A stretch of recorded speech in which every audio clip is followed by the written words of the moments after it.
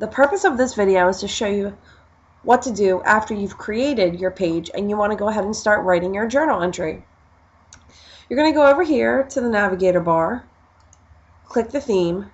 We're in theme 4. We're reading the inventor story. That's where we're starting right now. Click that, and you're going to click find the name of your page and click it and open. You'll notice that it's a blank page, but it does have your title up here. You want to go ahead and click edit. From here, you can start typing your journal entry. I suggest that you type the journal entry that you select out of your weekly journal writing for the one that you decide to publish. And you can go ahead and start typing just like you would in a Word document.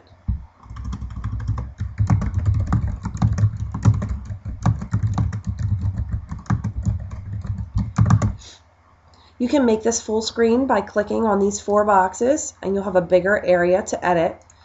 You can also edit the color, the background, the size, and the font, the alignment. So go ahead and fool around with these different things to get your writing to look the way that you want it to when you publish. Just make sure you get it turned in on time.